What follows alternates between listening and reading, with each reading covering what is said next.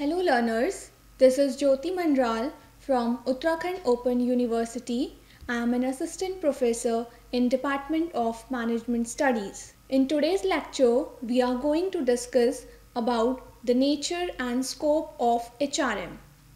So the content for this lecture are, first we will start with the introduction, after that nature of HRM, then scope of HRM, then importance of HRM, and at last objectives of HRM.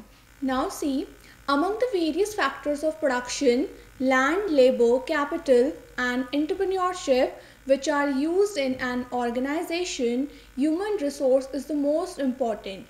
So as we all know that there are four factors of production. The first one is land, then labor, capital and entrepreneurship. So among all these four factors, the most important one, that is human resource. Human resource means labor.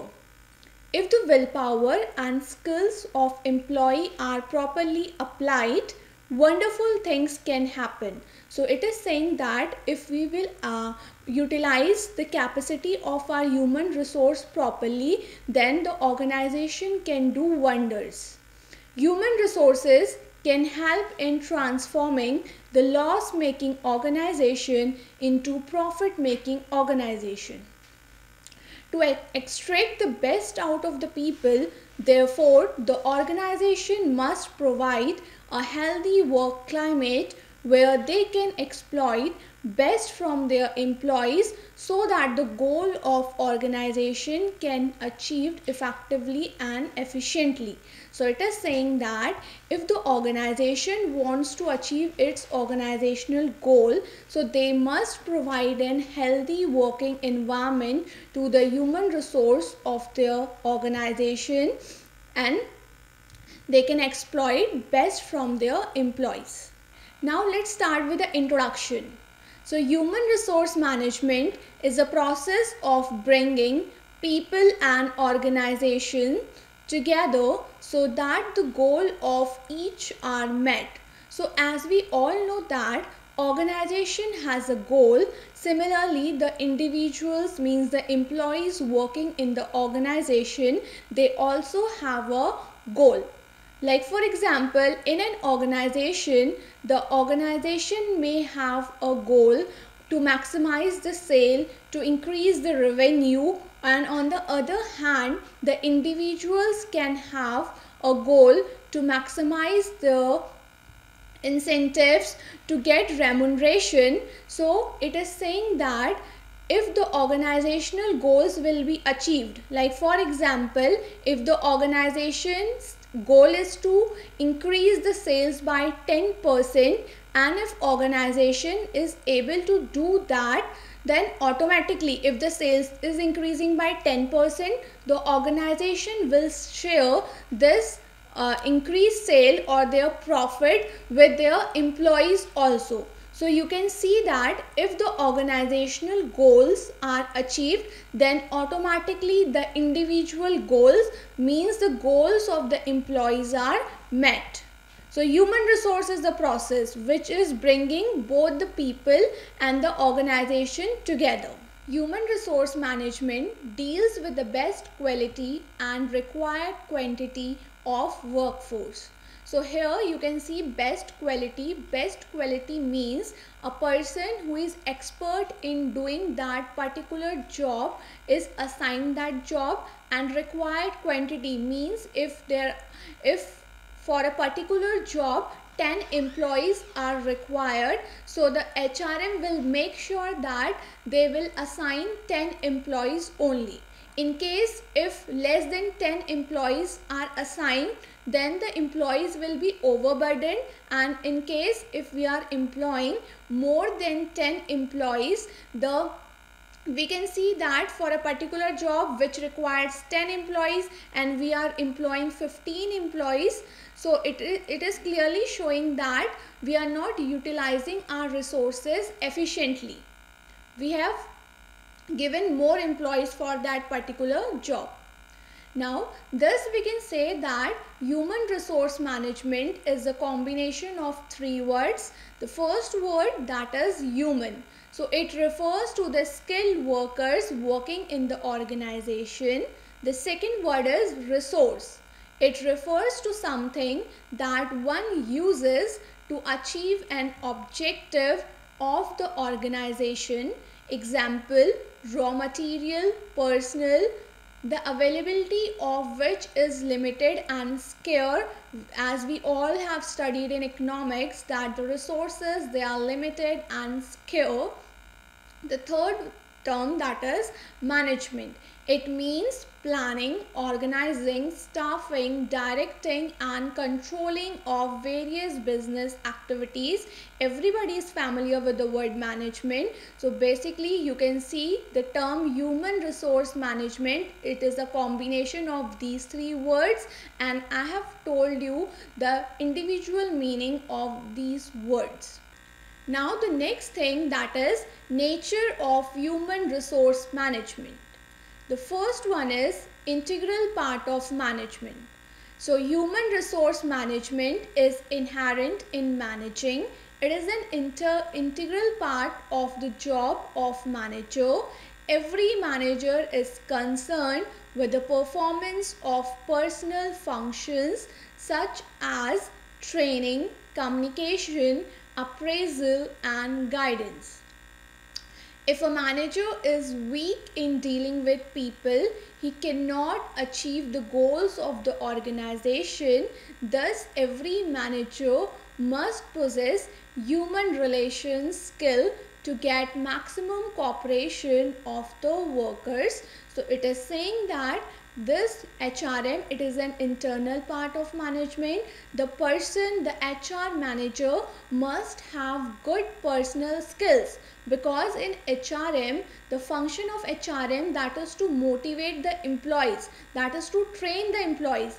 If the manager is having poor people skills, then how he will motivate the employees? So to motivate the employees, to motivate the employees, to train the employees, to develop the employees, the manager must possess good communication skills, or you can say good human relation skills.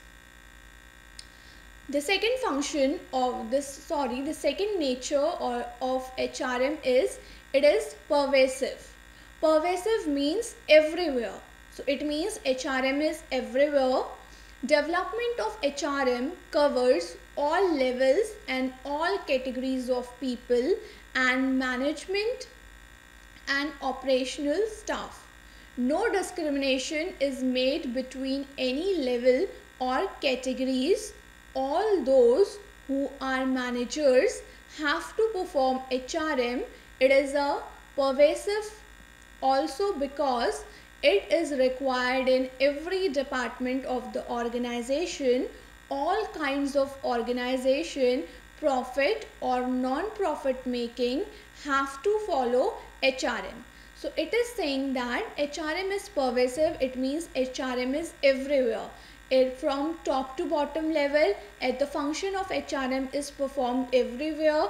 HRM function is performed in all kind of organization, whether it is a profit making or non-profit making, or you can say whether it is a sole proprietorship, it is a partnership, it is a company. So everywhere the function of HRM is performed. Even in an organization, in every department, like in finance department, in marketing department, in sales department, in every department the function of HRM is performed. That's why HRM is pervasive in nature. The third one, that is people oriented. It is concerned with all kind of personnel from top to bottom of the organization. So as I already told you that the function of HRM, it is performed from top to bottom, whether it is the top level or it is the bottom level. Everywhere you can see the function of HRM. Now the fourth one, that is personal functions. It involves various functions concerned with managing people, from manpower planning, recruitment, selection, placement, training, appraisal, to compensation of employees. So it is saying that in HRM there are various personal functions performed by an HR manager, like he has to firstly manage the people. Manpower planning means he has to decide that for a particular task how many people, how much manpower is required. Are we having that sufficient manpower? If not, then we will plan, we will recruit the new employees. After recruitment we will do their selection, and after selection, placement, and if any training is required, then training is given to the employees. So like this you can see that various personal functions are performed by an HR manager. Now the fifth one, that is continuous process. Human resource management is a continuous process in the sense that it is in operation from the day an entity comes into existence till the day it winds up. It basically takes into account managing human capital of the firm, which is not one day or 1 week deal. Rather, it is an ongoing process. So yes, HRM is a continuing process. If you are thinking that one day you will perform this HRM function, and after 10 days or after 1 week you will do these functions, so it is not possible. It is an ongoing process. You have to perform the functions of HRM on daily basis. Now the sixth one, that is comprehensive function. So managing human resource can never be an exclusive process, as it involves all people at work. No individual, irrespective of his designation, salary, nature of work, is excluded from the periphery of human resource management. So it is a comprehensive function. It will involve everybody in the organization, irrespective of their designation or salary. Now scope of HRM. So the scope of HRM, that is very wider. HRM scope covers personal aspect, welfare aspect, and industrial relation aspect. Firstly, let's see the personal aspect. So from personal aspects point of view, the scope of HRM, that is demand and supply. Like for example, if any task or any project is given, so the HRM will see what is the demand of the employees, and are we having the sufficient, what is the supply of the employees, are we having the sufficient manpower or not. If there is any shortage of manpower, we are not having that much manpower, so HRM will make sure that it will further move to manpower planning. Then after manpower planning, recruitment. Recruitment means attracting more and more people to apply for a particular job. If people will apply for that job, then HRM, the function of HRM is to select the best possible candidate for that particular job. After selecting the person, then HRM will do the placement. If any transfer is required, then the function of HRM, that is to perform transfer. Then promotion, because promotion is also very important, as promoting the employees will motivate them. If any training is required, so HRM will make sure that the employees get proper training and development, layoff and remuneration, incentives, etc. So all these comes under the personal aspects of HRM. Now the next one is welfare aspect. So from welfare aspects point of view, HRM scope is working conditions and amenities such as medical assistance, education, canteens, crèche, rest and lunch rooms, housing, transport, health and safety, recreation facilities, etc. So HRM will look after the welfare aspect of the employees also. It will make sure that the employees get a good working environment. The employees should get proper medical assistance. There should be education facility to the employees. Canteen should be there. Proper rest and lunch rooms should be there. If the employees require any transportation facility, so HRM will make sure that a transport facility is provided to the employees.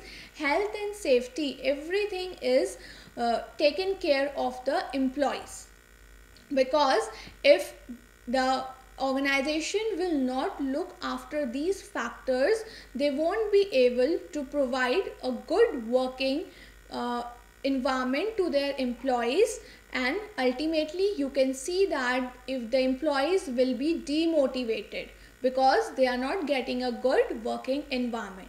So just to motivate the employees, the organization must look after the welfare aspect of the employees. Now the next one, that is industrial relation aspect. So from industrial relation aspect, HRM has the various scope like grievance. In organization, we can see that there are many times grievances among the employees, or there are grievances among the employees and the top level. So it is the duty of the HR manager to settle these disputes. Then union management relations. So HRM has to make sure to properly manage the union relations. Then joint consultation, and if any collective bargaining is required, so all these and even disciplinary procedures. So HRM will make sure that all these disciplinary procedures should be followed. So here we can see that the scope of HRM is very wide, like personal aspect, welfare aspect, and industrial relation aspect.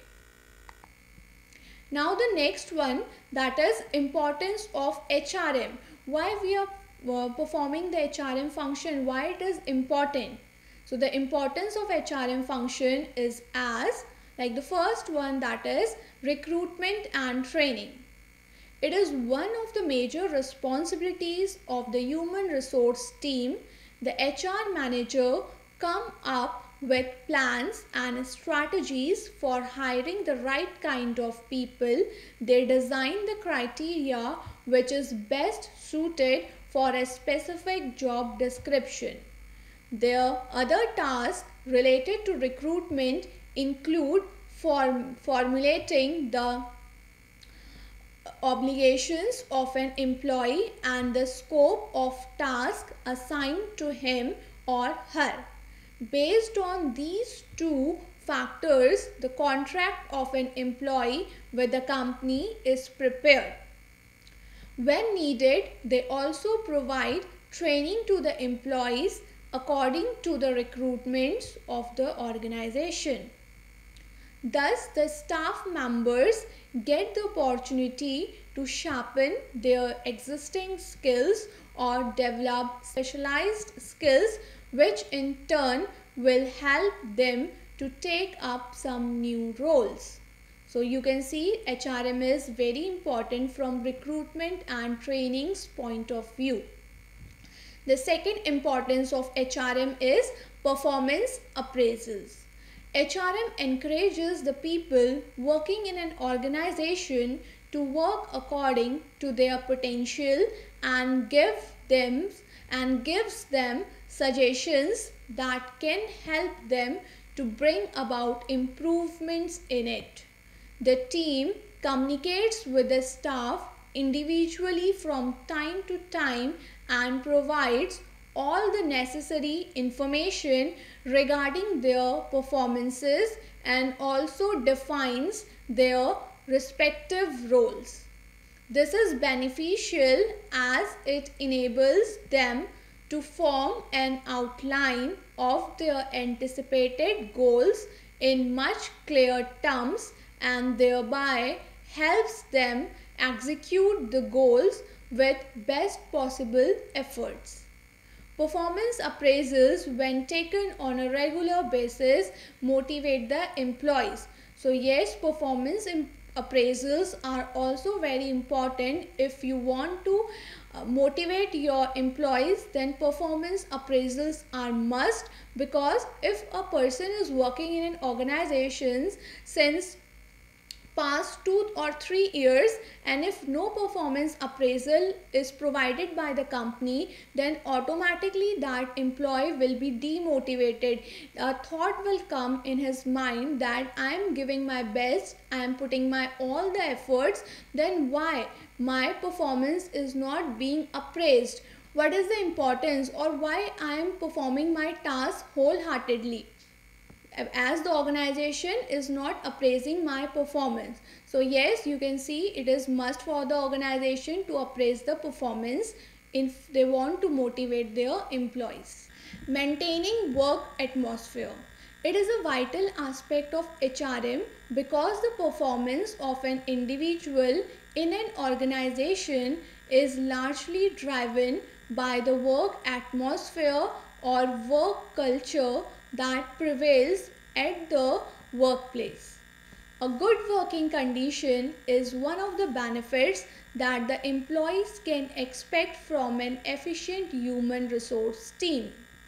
A safe, clean, and healthy environment can bring out the best in an employee. A friendly atmosphere gives the staff members job satisfaction as well. So yes, maintaining a good work atmosphere is important for the employees also, and for the HR team also. If the employees will not get a friendly atmosphere or a good working conditions in the organization, so they will get demotivated, so they will not work wholeheartedly, or they will not give their best. So if you want your employees to work wholeheartedly, then you must maintain the work atmosphere of your company. Now the fourth one, that is managing disputes. In an organization, there are several issues on which disputes may arise between the employees and the employers. In such a scenario, it is the human resource department which acts as a consultant and mediator to sort out those issues in an effective manner. They first hear the grievances of the employees, then they come up with suitable solutions to sort out. In other words, they take timely action and prevent things from going out of hands. So managing disputes, it is also very important for the organization, because if there will be disputes, or if there will be grievances among the employees or between the employer and the employee, then you can see that the employees, they will not work or they will not give their best, because they will think about that dispute, or they are having grievances among them, so they will not put their full efforts. So if you want your employees to give their best, you must manage the disputes. So yes, HRM is required in an organization, because it helps in managing the disputes and the grievances. Now the fifth one, that is developing public relations. The responsibility of establishing good public relation lies with the HRM to a great extent. They organize business meetings, seminars, and various official gatherings on behalf of the company in order to build up relationship with their business sectors. Sometimes the HR department plays an active role in preparing the business and marketing plans for the organization too. Now the next one, that is objectives of human resource management. So the objective of human resource management includes, the first one is to procure right type of person at right time and at right job. So it is saying that the objective of HRM, that is to get the right type of a person. It means, for example, we can see that in an organization, a marketing manager is required. So for filling that marketing manager vacant job position, the HR team must hire a person who is expertise in marketing. Suppose if the HR team is hiring a person from finance background, do you think that person will be able to give his best?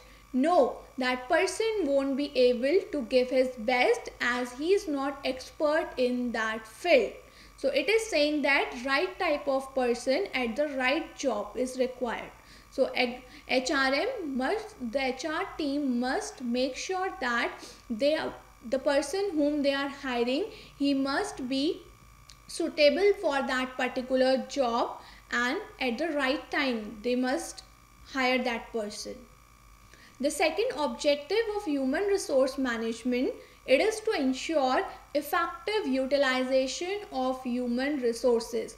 So HR team must make sure that they are utilizing their human resources in an effective manner. The human resources, whenever the task which you are giving to the human resources, you must make sure that your human resources are fulfilling or accomplishing that task. The third objective of human resource management is to ensure development of human resources. As I have already told you earlier that if you want your employees to give their best, so you should make sure about their training and development. If your employees are not trained or they are not developed, if some new skills are coming in the market, then it is the responsibility of the HR team to make sure that their existing employees are also aware about those skills. So HR team will look after the development of the human resources, because if the development of human resources will not take place, then the employees will be working in their old or existing style, or you can say that they won't be motivated because they are not learning something new. So if they are not learning something new, so they will get demotivated. Now the fourth objective of human resource management is to provide right kind of training to increase their productivity. So just now I told you that it is the task, or it is the duty of the HR team to provide timely training to their employees, because providing training to the employees will help, or you can say that it will increase the productivity of the organization, because the employees will be aware about the new techniques which are coming in the market. The fifth objective is to ensure their welfare needs. So HR team has to make sure that they are looking after the welfare of their employees, because yes, if the welfare needs of the employees are ignored, it will lead to the demotivation of the employees and the productivity of the organization will decrease. The sixth objective of human resource management is to satisfy them by providing non-monetary and monetary benefits. So in an organization, there are some people who can be motivated by providing them monetary benefits. On the other hand, there are some employees who are motivated with the help of non-monetary benefits, because they need some social recognition, and some people need finance, they need money, so they are motivated with the help of monetary benefits. So human resource, the HR manager has to make sure to identify the employees who will be motivated with the help of monetary benefits, and identifying the employees who will be motivated with the help of non-monetary benefits, and after identifying these employees, provide them the necessary benefits. The seventh one, that is to maintain high morale among the employees. as if the welfare needs will be taken care of, if timely training will be provided to the employees, if timely benefits or motivate these monetary and non-monetary benefits will be provided, good working condition will be provided to the employees, then automatically it will raise the morale of the employees. The last one, that is to ensure proper safety measures. So if the employees are working in the organization, so it is the responsibility of the organization to provide them proper safety means. As you can see that in an organization there are various machines.